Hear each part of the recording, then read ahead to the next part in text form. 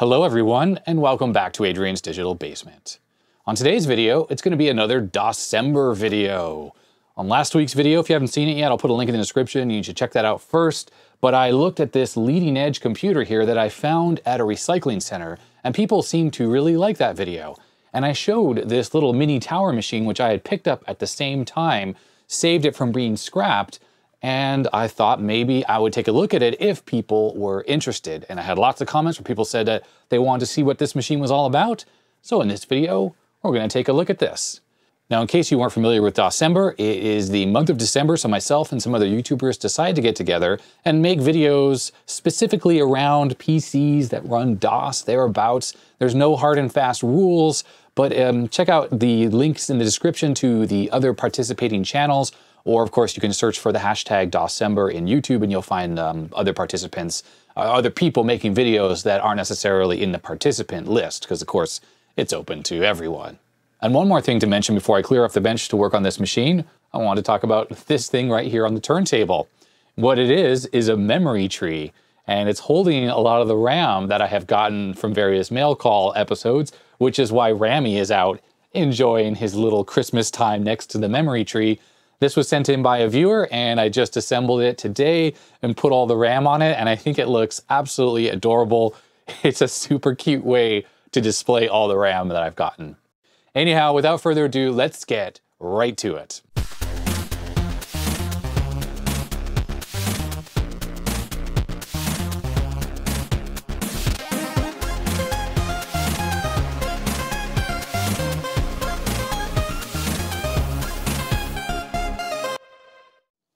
So, the early 90s PC built into a mini tower case. Yes, I'm using LGR's voice there. So yeah, look at this thing. I think some people had commented that they have this exact case or they had this exact case back in the day. And you know what? I used to work in a computer store in high school. This was in the early 90s. And absolutely, I built many a machine into this exact case. So I think it was pretty prolific. Let's examine the front here. So starting from the top, we have a 5¼ inch floppy drive, probably a 1.2 megabyte version. Then we have a CD-ROM drive. But as some people had pointed out, this is a very interesting one. And actually, yes, I have experienced these when I worked in that computer store. But what's different about this than other early CD-ROM drives is the entire drive comes out. And watch, to eject the disk, you push in it, let go, and then you slide the entire mechanism out and lift it up. Taking a look inside, you'll see this reminds you of the original PlayStation where the spindle is right there and you clip the disc right onto there. And when you're done, you close the lid and then you slide this back into the case just like that. And yes, if you have headphone jack or whatever connected right there, it's gonna come out with the entire unit. The benefit of a mechanism like this, though, meant that you didn't need to use a CD caddy, which was very typical at the time for other CD-ROM drives. I just happen to have a caddy CD-ROM drive right here. So essentially, this has a slot, and you have to take the CD and stick it into a CD caddy. I'm sorry, I don't have one handy right now, and slide that into the mechanism. So unfortunately, if you didn't have the caddy handy, you weren't going to be able to use that CD. So this drive gave you an alternative to having to use caddies. Under the CD-ROM drive, we have a standard 3½ inch floppy drive. There is the power switch. Now this is a hard power switch because this is an AT motherboard. There's no soft power on or off. So the 120 volts or 240 volts mains actually comes right to the back of this switch and you interrupt or give power to the power supply itself. It has a flying lead that comes out of it, and then this switches both the live and the neutral to the power supply. Next up, we have the small panel here, which gives you a key lock, a turbo switch, a reset button. There are a series of LEDs along the top. What does it look like? Power, turbo, and hard drive. And then most likely behind this little blank area here was a 2-digit numeric display. So you could show 66 megahertz for your 486, or when you push turbo, it would change to say 33. Now it was very fiddly to adjust this thing, and it was also optional. So not all of the cases actually came with that numeric display. Because I'm impatient, I'm going to shine a flashlight in there and see if I can see the display, and I cannot. So I have a feeling that there is no display in this machine. Next, we have a red Intel Inside sticker, and I don't think they gave these out with 486s. So This leads me to believe that there's probably a Pentium in this machine. And then we have a case badge, and this would have been blank with the case when you first bought it, and then the case or the computer builder could stick their own sticker on there. And yes, back in high school, that's what we did. We had stickers made up that fit this space here, and we could put our own sticker. I'm really impressed by this badge. This is actually a metal badge. It has a raised lettering where the K is, and it's just classy looking. K for classy? Classy with the K? Anyhow, pretty nice. And not much else to report on the front, just some stylish lines here, which probably double duty as air intake as well for this case. Airflow back in the day was not something that case manufacturers put a lot of effort into. Computers were loud, they had lots of fans in them, and they just tried to get air through every little nook and cranny, like in through your disk drives and stuff like that. So ultimately, the situation we're in now with good airflow in cases is a huge improvement from the stuff back in the day. I have this on the 70s towel for easy rotation. On this side of the case, of course, we got nothing, just a few little minor scratches, but nothing too bad. It is all metal on the sides. This front bezel is plastic, but it actually, as you see, has not yellowed too much. There's a little bit of yellowing on the plastic on the sides of the CD-ROM drive, but otherwise, I gotta say, this thing has survived the years pretty good. This side of the case is looking pretty good, just a few minor scuffs and scratches, but pretty good otherwise. And now to the business end of this computer, where we can get a reveal on what we might get and find inside of this thing.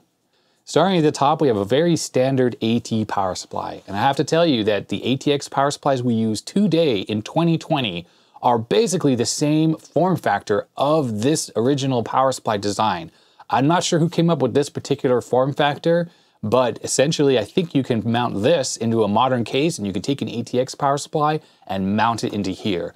There may be some issues with the way this metal is right here, but I think the 4 screw holes are exactly the same.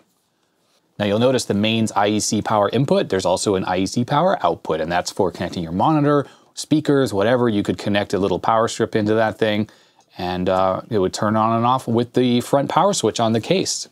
Moving down inside this hole here is the AT keyboard connector. Right here you see some blanks that you can knock out to add extra 25 pin and 9 pin connectors.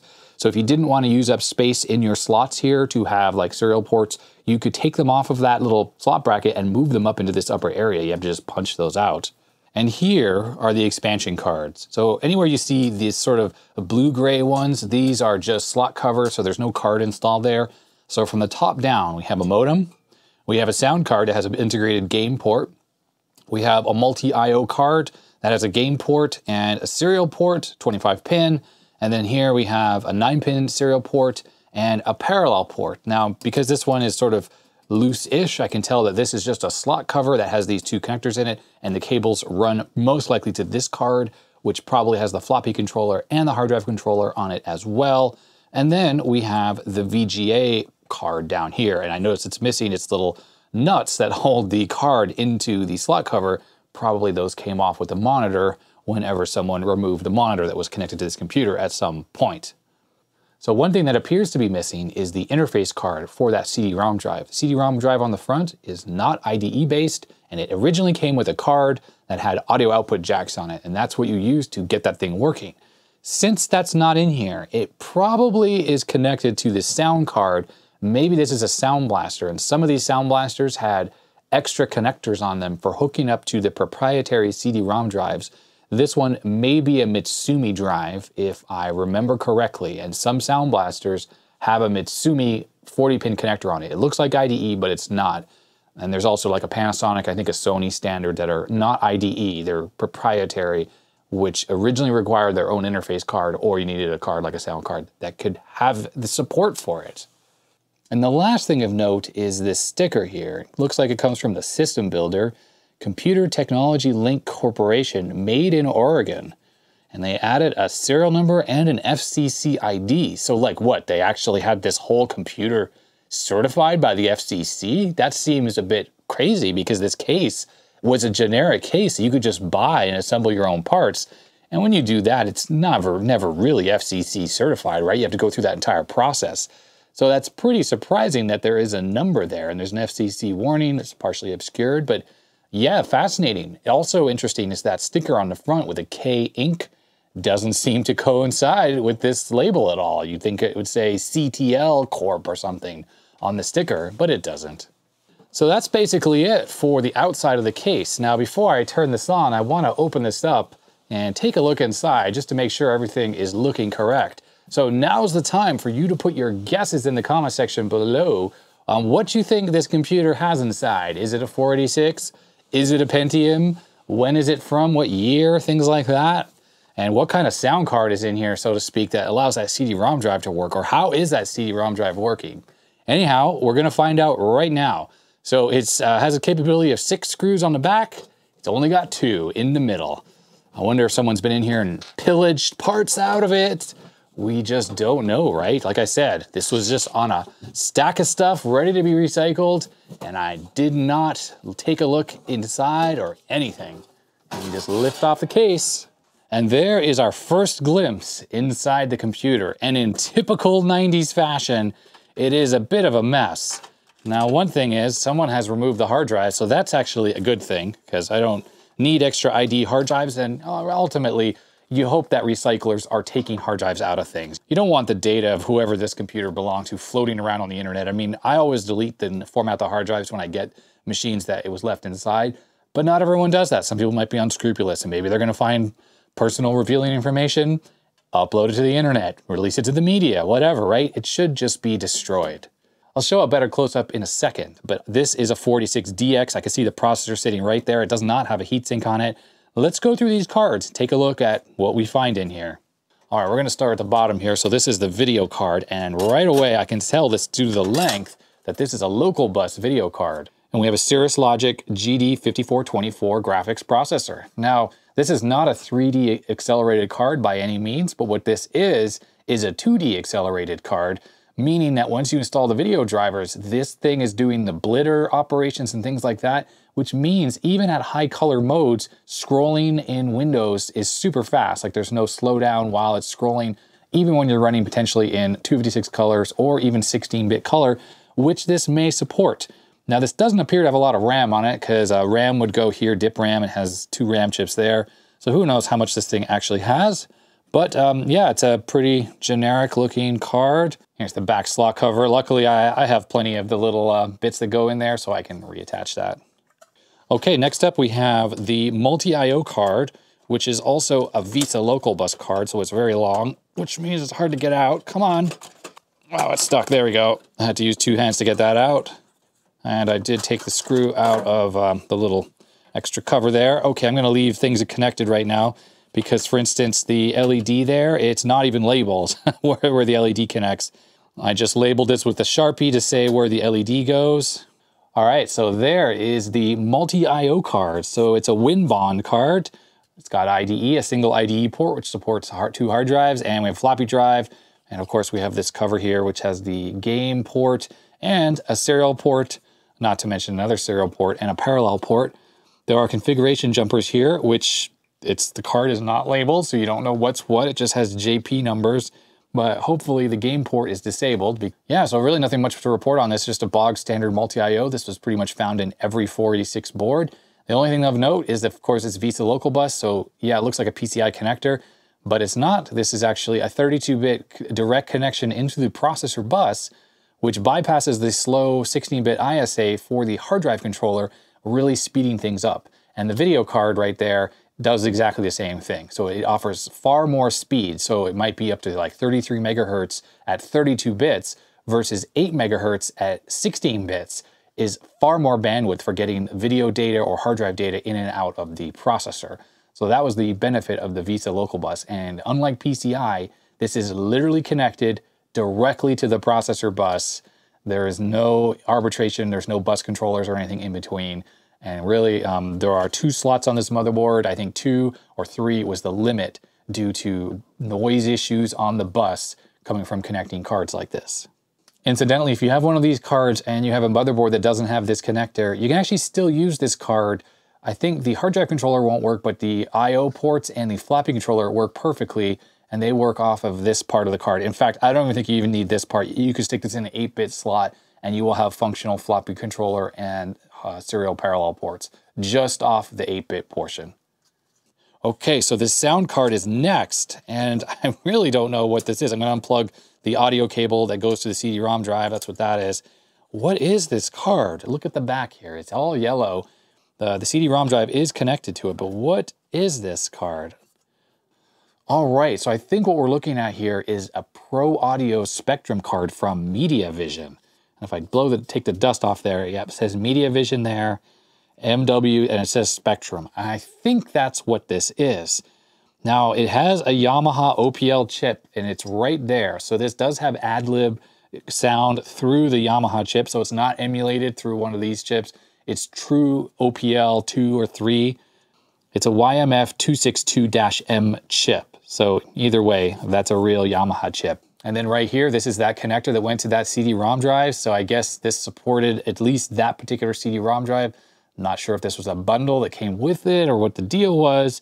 I don't think I ever had one of these cards back in the day. I had Sound Blasters, and then I had a Gravis Ultrasound, a Sound Blaster 16, a few other Creative Labs cards. Never had a Pro Audio Spectrum. So I will have to do a little reading about what this card is all about, what its claim to fame is. But certainly has a lot of ICs on it. And when we look closely at the back here, besides the game port, we have a microphone in, out, and in. That's all it says, basically. This is almost surely not plug-and-play compatible. This will have manual configuration. Plug-and-play came with Windows 95 and I see 1993 date codes on this card. And the last card is the modem. And sure enough, this is pretty boring. Has a Rockwell chip on here. Nothing much happening on the back. Ultimately, modems are a pretty boring thing, internal ones, because you can't really use them right now. I mean, you can if you do some kind of craziness, hooking up two modems together, stuff like that. But ultimately, they're pretty much useless. Serial ports are more useful. If I lift this up, you'll see there are two VESA local bus slots. There is the 46 processor, 46DX, in a ZIF socket.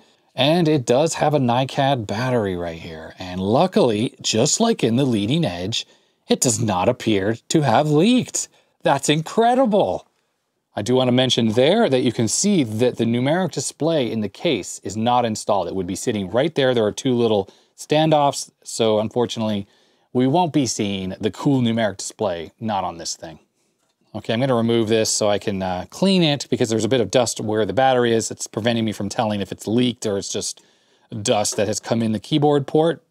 One thing I do not miss about these old pre-ATX cases is the way they mount it in the case. There are two screws usually that hold it on right by the slots, the ones I just took out, but the rest of the motherboard is on little plastic slider things. So you kind of have to slide it down. Actually, this thing is not coming out. It's possible that the motherboard tray on this case unscrews. I need to look at the other side. But, oh, there's actually one loose screw inside the computer. Oh, that probably came from the hard drive whenever they ripped the hard drive out. Yeah, so see how the motherboard is sliding around, but I still can't lift it up because there are little white standoffs that it's slotted into the motherboard tray. So I'm going to flip this on its side. Yeah, okay, this is one of the better designs. So it's got screws here, so you can take these off to get the whole tray out, which means getting the motherboard in and out of the case is a lot less fiddly. But not every case had this design, which meant that these little plastic things, you had to slot it in, and it was all just a bit difficult. Oh, look at that. The motherboard just fell off because I had taken those screws off already. I'm just going to snap a picture of the way that these cables are connected right here, so when I go to reconnect them, I don't have to struggle as much. The motherboard itself is labeled, but what's nice about taking a picture is the polarity for the LEDs and stuff. I can see which way to reconnect this, and it just saves time in the future. All right, let's take a closer look at this motherboard here. So there is our Intel processor. We have a 46DX33, so not particularly fast, but hey, I guess when this thing came out, it was probably a nice upgrade. We have cache memory. We have the main chipset here, which is from Contaq, made in Germany, which is kind of cool. Date codes on these chips look to be around 1993. There are the memory slots, 30-pin SIMs, might have up to 8 megabytes in here, but this could be 5 megabytes, could be 2 megabytes. Just depends on what combination of memory modules are installed. You have to install 4 at a time when you're dealing with these 30-pin slots. The battery appears to be starting to leak, but I don't think anything has leaked onto the motherboard, which is absolutely amazing. There's just a lot of dust here. It's definitely starting to leak though, so I'm glad I got this thing out of the case right now. But yeah, That's amazing. This thing is going to be saved, I think. Made in the USA. Not something you see very often anymore. And there it is, Galaxy V3. It's really the only thing I can find on here as far as model numbers go. One thing I'm noticing is the BIOS chip is in the motherboard directly without a socket. That is extremely rude. Like, why is the keyboard controller in a socket but that not? That seems pretty bad design there. So, yeah, anyways, just means it won't be easy just to yank it out and copy it. Snipping the battery out here. Like I said, it's just starting to leak. Just. There's a little bit of crust on the side that was facing the keyboard connector. The other side, no, it's fine.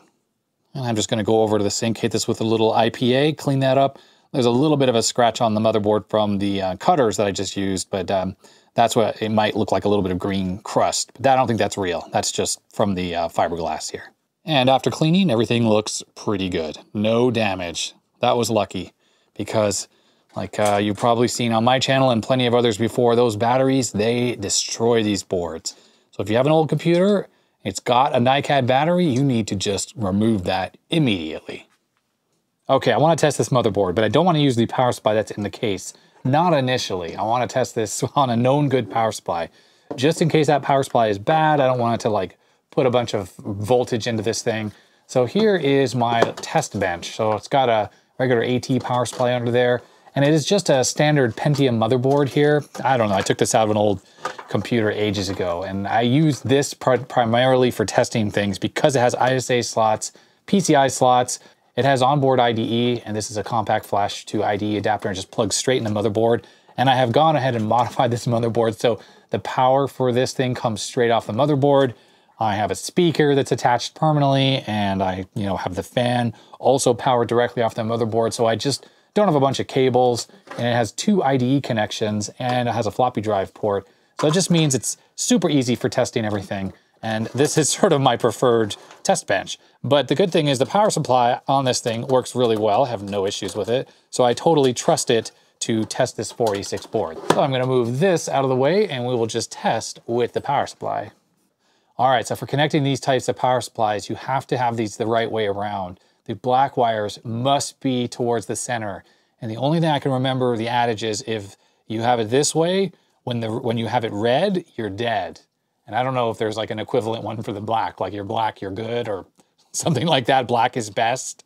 But yeah, red is dead. So if you plug these together, it will cause damage, at least to the power supply itself. And then to actually get this on here, it's a little bit fiddly because there's these little notchy things. So you just sort of hook it on like that and push down. And you do that with each one of these. It helps if you kind of hook it on first and push it down, and there we go, we're connected. Now this power supply is the same type. It has this flying lead, which has a power switch on the end here. And of course, this is mains voltage right here. So when I use this, this is not exactly safe because this thing's just sort of floating around like this. But I am careful when I flip this power switch to do this. Plus I ensure that these little rubber boots here are all the way covering these connectors. So these connectors aren't exposed at all. Although once this is plugged into mains, I still am wary of this part of the thing. Ideally, I should probably get a piece of large heat shrink or hot glue and somehow glue this together to make it sort of a solid block, or maybe a little 3D printed shroud, I don't know, something like that. But right, for now I just let this hang over the edge and I am careful with it. So first I'm going to connect this video card to the motherboard. I'll plug it into the same slot that it was in. Now, since these cards are so long, they are not easy to get in, especially when the motherboard's not mounted. There we go. So it's in there, but yeah, you gotta push it in like really firmly to get that in. So that's just the way they are, unfortunately. I'm using the NEC LCD there, so we'll plug this into the card.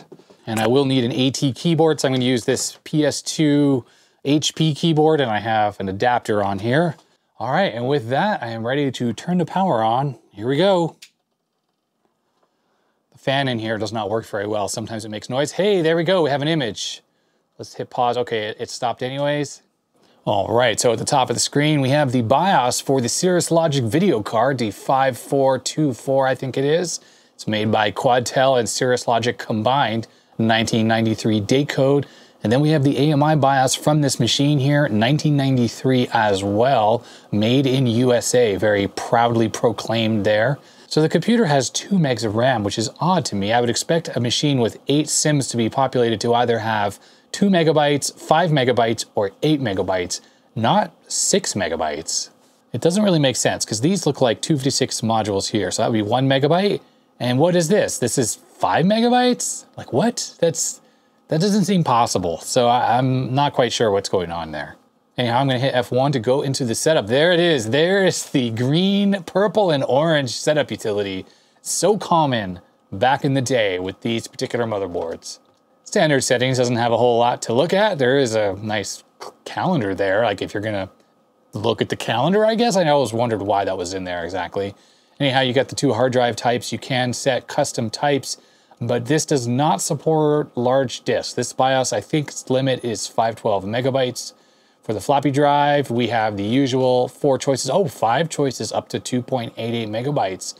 I have never owned a 2.88 meg drive. I think that was called ED, Enhanced Density.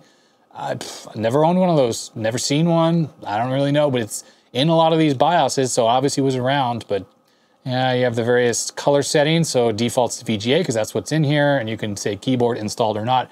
The only real difference is it says down here is it tests the keyboard or not. It won't give you a keyboard error if you disable it there, if you try to boot the machine without a keyboard. Looking here in advanced settings, we can test the upper memory.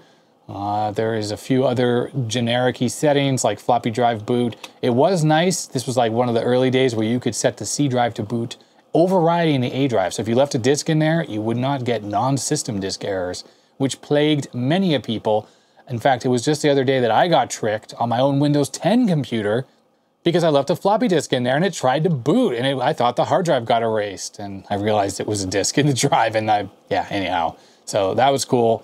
External cache memory, that's those cache chips that are on the motherboard, and you can do some shadow RAM stuff for your video and your system ROM, which really increases the performance of the entire system when you do that. Basically copies the ROM into the very fast 32-bit memory, and it accesses it directly from there. There is advanced chipset in here. Let's take a look here. All right, so there's some auto config. Looks like you can set the frequency of the CPU. It's running at 50 megahertz. That was what it was set to there. So that's kind of fun. There's no jumpers, and I just realized there are no jumpers on here. So this is a 33 megahertz machine, so I should probably set it to the correct thing. You can set the SRAM, which is the cache memory wait states, and then here's the DRAM wait states. And then there's this cacheable stuff here for the system and BIOS ROMs. So let me reboot this computer with it set for 33 megahertz. I don't want to be overclocking this CPU because it has no heatsink on it. 8 megs of RAM. Okay, so why was it detecting it wrong originally? Maybe because it was overclocking the CPU. I'm not sure. 8 megs of RAM, that makes a lot more sense. 6 megs didn't make sense. Was I just misreading that earlier? This BIOS has an auto-detect hard drive, so it detects the heads and cylinders for you, which is nice. Doesn't really work well with large hard drives, though. And there's a hard drive utility where it lets you format the hard drive and stuff. If you have one installed, obviously there isn't, so there is not much to do. Let's just reboot one more time. Hopefully that 8 megabytes sticks. 8064K, it's a little weird. It's lost a little bit of memory, and now it's trying to boot, but obviously there's no disk drive, so that's not gonna work. But it has 256K of cache memory. Off camera, I gave this motherboard a further test, and it's absolutely working great. So time to reinstall this back into the original case and turn this into a computer that actually boots. What you're about to see can be considered a PC building tutorial, at least for this era of computer. First thing to do is we're going to mount the motherboard back onto this plate. Now, a lot of cases don't have this removable part. This is just inside, so the same procedure is going to apply. It's just going to be very fiddly because you're going to have to do it inside the case. But with this one, we can do it outside. So you'll notice these slot-looking things on the motherboard. There are 2 metal standoffs here, but everything else has these slots. And these are the little white standoffs that connect into the motherboard, and you push them into the holes, and you'll see it's got sort of a flat part with that little bottom piece, and that's what goes into these little slots, and when you push them like that, it's actually held into place. And predominantly, motherboards are held in with this method. Now, like I said, these 2 are regular screw standoffs, which help, but sometimes these are the plastic ones as well. But you usually have at least 1 or 2 of these, and that keeps the motherboard in place. So when you move the computer around, it doesn't just flop around, but the cards hold it in, as do these metal standoffs. So the first thing you have to do is you have to look at all the holes on the motherboard and make sure that you have the plastic standoffs installed into all of the spots that are going to align with the base plate. And the way you do that is you just hold it like this and you look down and you can look through the hole and you can see the slot. Now, these were already on here, so I know they're in the right spot, but this one here in my hand, it had fallen out of this corner piece. And basically, what you're going to do is you're going to put the motherboard down into these holes, you're going to try to, and then you're going to slide it that way, which will lock it in, right? Like this. Now on this one, it's extra easy because we can flip this around like that and I can just very easily see that these are installed into the right slots, and they are. There's not one there. There's nothing over here. The motherboard doesn't go down far enough to hit those. And this is all good. Those are there. So that was really easy. You can imagine if you have a big motherboard or you're inside a case, that's not so simple sometimes. And the fact that there are 2 screws means that this motherboard is now held in there pretty tightly. I didn't mention this earlier, but I installed 2 pins where the old battery was, just so I could connect a CR2032 and holder. It will need a diode because this is expecting a rechargeable battery, so it sends 5 volts into the battery when the computer is running. So don't just hook up a non-rechargeable battery, but you could also hook up like any 3.7 volt battery up to there, like say from a cordless phone, something like that, NiCad batteries, but they still have potential to leak, so I really don't advise it. One other tidbit is this motherboard has a crystal oscillator there for the CPU speed. I thought it had jumpers, but the jumpers don't seem to be populated because on the instructions I found for this motherboard online shows you have jumpers for the speed, but clearly not because it's a 33 megahertz crystal and there are just permanent things installed where those jumpers go. So I guess this thing is fixed at 33 megahertz. Although if you install a 46DX266 processor in this, it still uses the same 33 megahertz bus as this, but it doubles it internal to the CPU. So it is possible to speed this thing up by just swapping that CPU. But I'm going to leave it as is right now at 33 megahertz.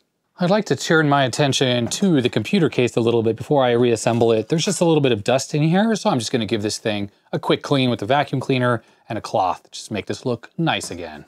I just did a very quick clean, but this thing cleaned up very nicely. I mean, all things considered, I think this computer was from '93, so 27 years old. It's in incredible condition. Time to reconnect all of the front panel connections, and I'm using my handy dandy picture I took earlier. Then inserting the motherboard, you just sort of slot that in and reinstall the 2 screws. Connecting the power supply, you just make sure the black wires are towards the center. That's the very important thing to always remember. I took an old card out of my dead parts bin and I stole the nuts off there so I could reinstall the back slot cover. And then inserting it into the motherboard is pretty typical. But as I mentioned before, it's really hard to get these cards into the slots, so I had to actually support the motherboard tray underneath while I pushed the card in because it was bending. I'll be using a 128 megabyte compact flash card with a little compact flash to IDE slot adapter in this machine. So the compact flash adapter requires the smaller connector like a floppy drive, so I'm going to use this adapter here because the power supply only appears to have one additional cable, which was connected to the hard drive, so we're going to use the adapter to connect it to the compact flash card. And I got these from eBay, and they're very inexpensive ones, and they don't work very well. It can be very difficult to get the connector on. There we go. And sometimes the cables pull out as well. The CD-ROM drive has this cable, which actually just unplugged from the back of the drive, and I noticed that it just sort of fell off the back of the drive. So I'm glad I checked that because I might have been trying to troubleshoot a problem that was simply the cable being disconnected. On the sound card, there's a number 1 that's up towards the top side of the card, and the stripe, which is green on this cable, goes towards that number 1. And there's also an audio cable, which comes off the CD-ROM drive, and on this card, there is only one place to put that cable. Unfortunately, there's a bird's nest of ribbon cables in this computer, and that's just a fact of life with these old types of machines. These cables are just not easy to route and cable manage. So I'm trying to put the sound card back in this slot right here, and it doesn't work there because the compact flash adapter is too close. So I'm going to have to move it over 1 slot. And I hope this works, because even though this motherboard has a good number of slots on it, all the way up to here, the drive cage sticks out. And for a card like this sound card, it's quite long. It actually prevents it from using these slots closer to the power supply. And in fact, I can't even use this one, I don't think. Oh, maybe I can just get it in. Okay, yeah, that is just working. And that's because this ribbon cable that comes off the card just is right up against the drive cage. All right, all the cards are back in the computer, and yeah, I know it looks messy, but you can spend a lot of time trying to cable manage these old systems. No one's gonna be looking inside of this computer, so the fact that it's like this is how all computers were back then. You saw it was exactly like this when I opened it up. Off camera, I took a CR2032 battery holder and I connected a Schottky diode to it and then ran some wires to the motherboard to supply battery power to it to keep settings. Okay, time for a test. Everything is connected to the computer. Everything is back in there as it should be, and here we go. Seems normal. All right, it says CMOS battery state low and display mismatch. I think that is simply because the battery was low and then I plugged it back in. So it's giving me that error. But once I enter setup, it shouldn't give me that problem anymore. So let me try using the auto detect hard disk option, because that compact flash card is connected and it should be detected. And there it is, 122 megabytes. That is perfect, except yes. There is no second hard drive, so I can just skip over that and hit yes. And now I need to go through and set up all these options in here. All right, time and date are set. Hard drive was automatically set as we did before. It's actually very helpful because I don't really know the heads and cylinders for compact flash card. Probably could have figured it out somehow, but to be honest, it's actually a very helpful feature. I do know that this top disk drive has the twist on the cable, so this is the A drive and this is the B drive. So we're gonna set 1.2 megabytes there and 1.4 there, keyboard installed. Let's check the advanced settings. Why don't we keep the memory test on for above 1 megabyte? Let's do floppy drive seek. We'll leave the boot sequence as A and C, and the rest of this stuff looks good. And I'll just set this for automatic configuration, and we will put cacheable on yes and yes. And that's it. We're gonna hit enter, save, and press enter. Now the compact flash card I stuck in here, I've already formatted that with DOS622, copied some stuff onto it, so it is actually ready to boot. It should boot this machine right up. Let's see what happens. Seems like we're having a problem here.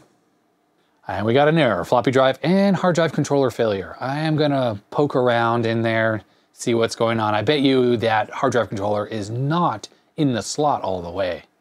What I'm gonna do is hold the metal plate on the back, and I'm going to just push the card into the slot, make sure that it's fully in there, and let's see if that helped at all. It's funny you said hard drive controller failure because it auto-detected it, so it's obviously seeing the compact flash card. There we go. It seeked that. B drive error. Okay, I need to check B drive. Maybe it's unplugged. But yeah, the fact that it seeked and it didn't say hard drive error, good sign. Yep, this is the floppy cable. This is where the 3.5-inch drive would be connected, and obviously it was just loose in there. So either I unplugged it or it got unplugged when they took the hard drive out of this computer. I feel bad for anyone with large hands. My hands are sort of average size. I can get inside of computer cases like this without too much difficulty. All right, let's try that again. There we go, both of them seeked. That's a great sign. Is it gonna boot the hard drive? Great, now this isn't working. This is like a comedy of errors, this computer. What is going on? I know the compact flash card is formatted and should boot this computer. I've already tested it and it does boot. So now I gotta go fiddle around. I probably plugged in a cable wrong. So it booted up and I don't know why. I took this out, I just checked the cables, everything was connected. I checked the card that was in there and it was, and I turned it on and it booted right into DOS. So it must have just been a loose connection. So I'm gonna reinstall this into the machine. All right, let's see if it works now. Turn this on. Hopefully it boots right up without any issues. The CMOS battery seems to be working. I haven't had it lose its setting. No complaints about lack of settings. All right, and it's booting right up. I'm gonna go and run Speed 600. It's the landmark speed test. And people criticize this program for being crap, and it is crappy, but what I like about it is the real-time nature of it. So it's good for testing the turbo button functionality on your machine. So currently it says 158 megahertz. It's a 33 megahertz machine, but it's the equivalent of 158 megahertz IBM PC-AT. And the reason for that is because of the cache memory and stuff. Now the turbo button is out. Now when I push it in, it now says 68.7 megahertz. And yeah, and I actually prefer it when the turbo button is the other way around, when you push it in to actually speed up the computer, make it run at full speed, turbo, so to speak, as opposed to out, which is the slow speed. Now on this machine, by the way, it says 68 megahertz when the turbo is off. If I run speed test again, it still says the machine is 33 megahertz, but yet it says 68 megahertz. And I think it's not actually changing the clock speed. It's probably introducing wait states or disabling the cache memory, something along that effect, which has the effect of slowing down the machine, but it doesn't really change the clock speed. So the machine appears to be working fine so far, at least. I'm gonna put the top cover on this thing and button it up, and then we'll take a look at some software. You can see the Windex bottle there. I gave the top cover a good clean and used some magic eraser to get scuffs off. It cleaned up really well. There are some scratches in the paint, but you know, what can you do, right? You can put in 6 screws in the back cover. I always just put in 4. And there it is, the computer's all together. It's working really nicely. As you see, I have Windows 3.11, Windows for Workgroups installed on here, which is perfectly time appropriate. I think this OS is right around the 1993 time period, as was this machine. So I installed the Pro Audio Spectrum drivers in Windows, and it totally seems to work with this card, even though it's called a Thunder Audio Spectrum. Let's run Chip's Challenge here.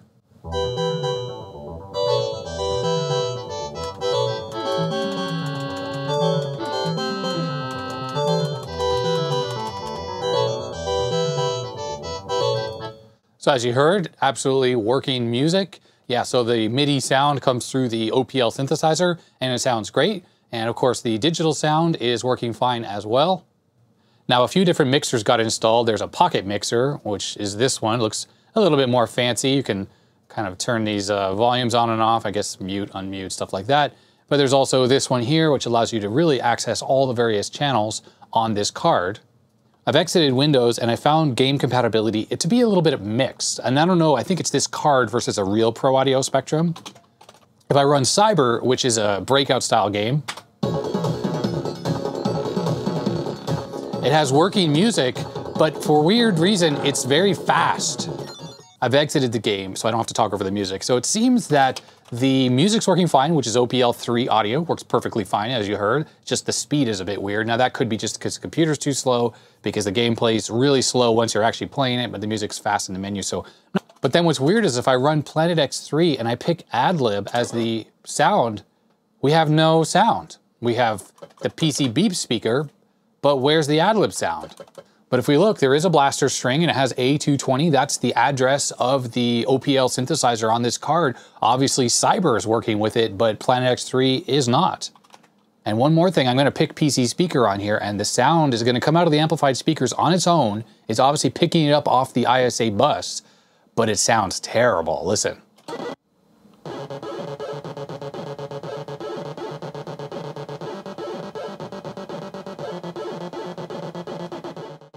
Okay, enough of that because it sounds horrible. It's completely out of tune. I'm not sure how the card is picking up the PC audio off the bus, but it is.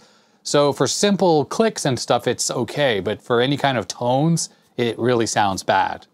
If we take a look at Doom here, here's the setup version 1.7. So it allows us to pick Pro Audio Spectrum as the music card. And for the sound card, we can also pick Pro Audio Spectrum. I'm just gonna pick that. And if we run Doom, all right, well, this is weird because yesterday the music wasn't working at all, but it sounds like it's working fine now.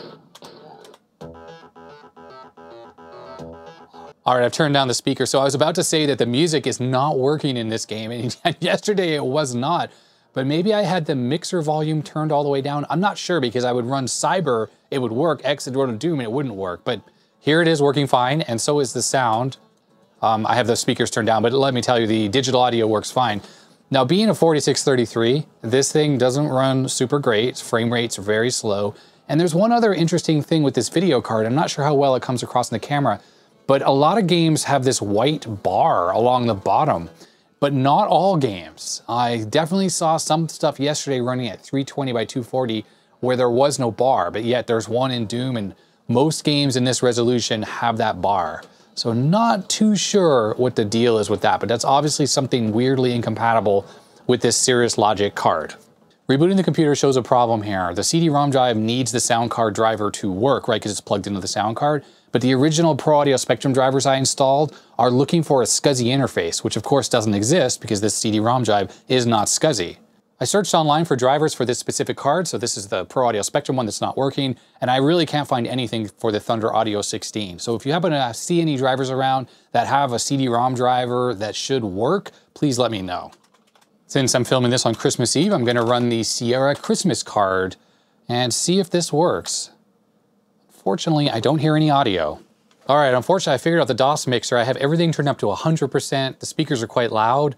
And even in the demo here, I have the sound turned all the way up. And if I hit OK, there is sound. It's just very quiet.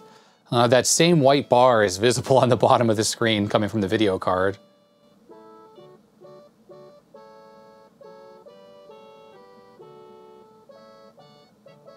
So unfortunately, that's one of the problems with these types of cards, is they just don't work super reliably. I have Galaxy Music Player here, which is a DOS mod player. Let's see how this works. It should be working with Sound Blaster emulation.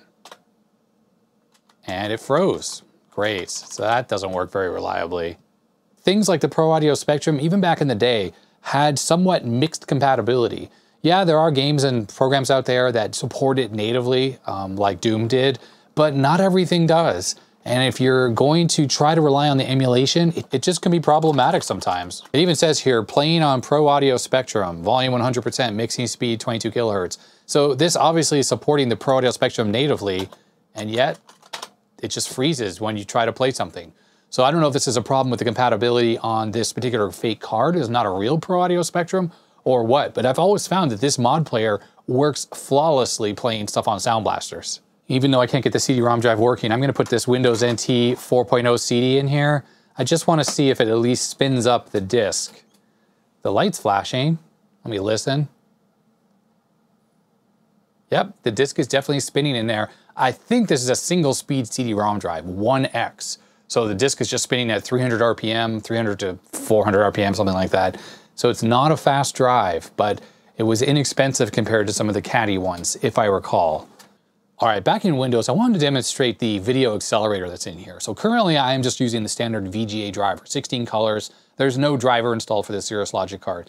Here's a program called Torque, which says it accurately measures the system's bitmap blitting performance, and even in the presence of systems which cheat, in quotes, okay, whatever that is. Let's see what this does.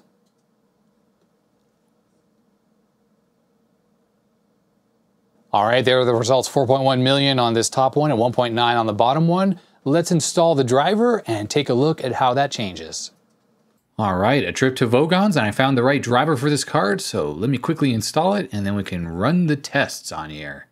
All right, here's the set resolution, 640 by 480, 256 colors, DOS, Windows, that's what we're gonna do. Hit OK, here we go. Crash or no crash? Yes, it worked, awesome. And here we go.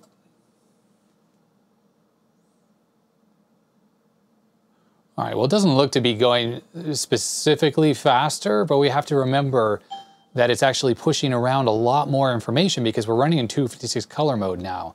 And there it is, confirmed, a lot faster. 8.8 million on that one, was 4.1 the first time. And this one down here is 2.7 right now, and we were at 1.9 last time. Let me change the resolution to 1024 by 768 at 256 colors, which will be the native resolution of this LCD screen. Or not, out of range, this thing. There's no way to even see information on this screen to know what resolution we're actually in right now. So we're going back to VGA driver to get Windows working. It's kind of cool in a way that's easy to fix if you know what to do. A little bit easier than say Windows 95 started using the registry, and it got a lot harder. If you screwed up a driver, you could end up really screwing things up. Why don't we try 640 by 480 at 24-bit color here, 16 million colors. Awesome, it's working, although check out how slow it redraws the screen.